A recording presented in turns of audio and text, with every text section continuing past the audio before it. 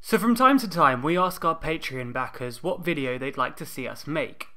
We offered them a video on the Speaker that you all clearly want, and another one on why the House of Commons always seems so unruly, another topic which has been greatly requested in the comments section. The poll results are good news for everyone. Ultimately, most people voted for us to cover both topics. So here we are with the first video, why the Commons is so unruly. Stay subscribed as we'll be releasing the Speaker video very soon. If you want to say in video topics in the future, please consider backing us on Patreon from as little as $3 a month. The last few weeks have been pretty insane in the UK. You've probably seen the inside of the House of Commons more than ever, with TV news and your favourite YouTube channel reporting on it constantly. For those who aren't familiar with the UK's system of governance and the procedures of the House of Commons, it could all seem a bit weird. So as requested, here's why the House of Commons is so unruly, and why MPs often look more like badly behaved school kids. First, we thought we'd give you a brief introduction to the House of Commons. Forgive us if this is super basic to you, but we thought we wanted to start at the ground level. The House of Commons is one of the chambers which makes up Britain's Parliament. It's the section of Parliament where the elected officials, or MPs, sit. They make law and generally run the country. This isn't to be confused with the other house, the House of Lords. The House of Lords is also within the Palace of Westminster, but this house is unelected and is generally responsible for checking that the laws passed by the House of Commons are fit for purpose. We've made a video about how bills pass, which you can watch by clicking the link in the description. Anyway, the main way to distinguish between these two houses are the colours of the benches. The House of Commons is green and the House of Lords is red. The colour scheme dates back 300 years and is significantly older than the current House of Commons itself. The current House of Commons was only actually built in the late 1940s and early 1950s, after a bomb hit the original one during the Blitz. A lot of the furnishings came from other Commonwealth countries. The Speaker's chair came from Australia, for example. Anyway, so now we've had a brief history lesson on the House of Commons. How does it actually work? Well, the person in charge is known as the Speaker. Currently, the Speaker is the rather infamous John Bercow. As I mentioned at the top, we'll dive deeper into the Speaker in our dedicated video, but here's just a taste of who they are. Their role is to manage debates and ensure that rules are being followed. They also decide who speaks, as well as deciding which amendments are selected. As such, the Speaker should be impartial, and once they're elected, they should resign from their current political party. This creates a rather interesting and unique situation. This is because the Speaker is elected to represent a constituency. For John Bercow, it's the constituency of Buckingham. Although Bercow won his seat for the Conservatives in 2005, once he became Speaker, he lost the ability to vote on motions, except in the event of a tie. This means that since then, he's lost his ability to fully represent his constituency. Some may argue that this is okay because if his constituents were seriously annoyed by this, they could vote him out in the next election. And yes, usually this would be the case. However, there's a long-standing tradition that opposition parties don't field candidates for the constituency of the Speaker. This means that for the last 3 elections, the only major political parties standing against Bercow were the Greens and UKIP. Anyway, that's briefly the role and controversy surrounding the Speaker.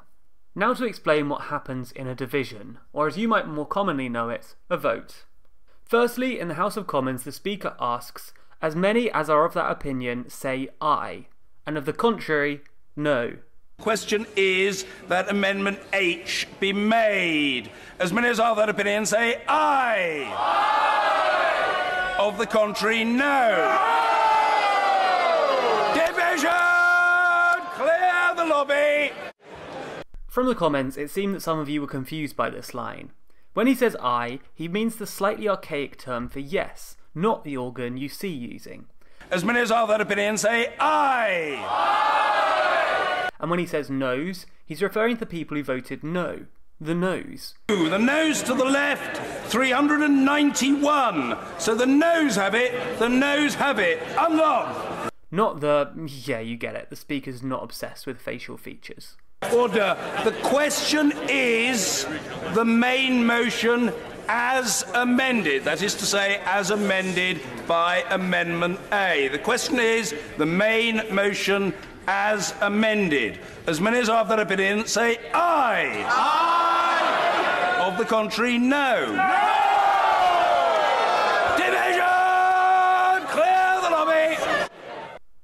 If neither side audibly win, then the Speaker calls for a division. This is where he says, "Division, clear the lobby." Division! Clear the lobby! At this time, a button is pressed by the principal doorkeeper that sets bells ringing throughout the parliamentary estate. That bell tells MPs that they have 8 minutes to get to the lobby to vote.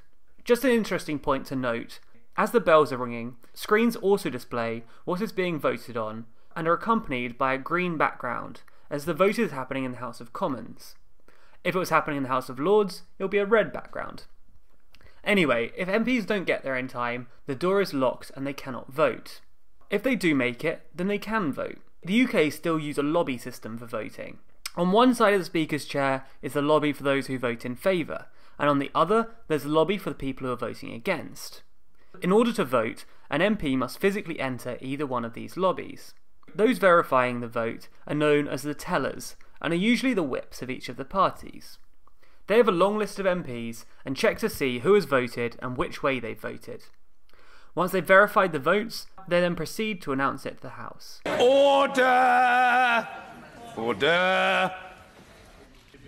The ayes to the right, 242. The noes to the left, 391. The ayes to the right, 242. The noes to the left, 391. So the noes have it, the noes have it. Unlock! So when the Speaker shouts, "Division, clear the lobby," Division! Clear the lobby! he's announcing the vote, which is known as a division, because MPs literally divide between the two lobbies. Division!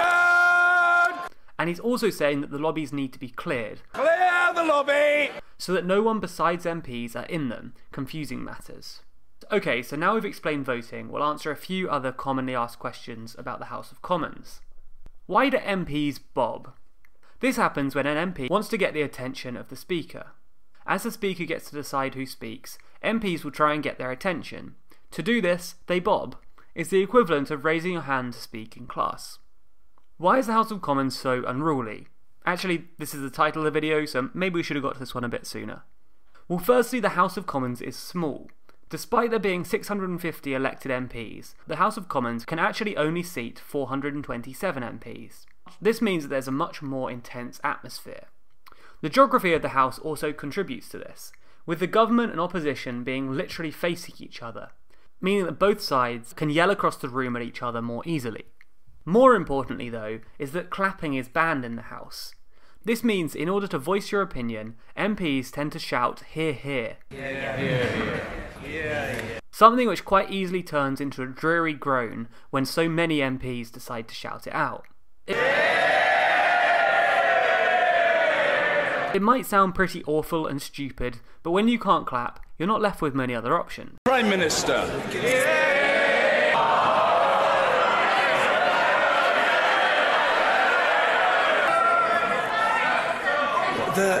The House must calm itself.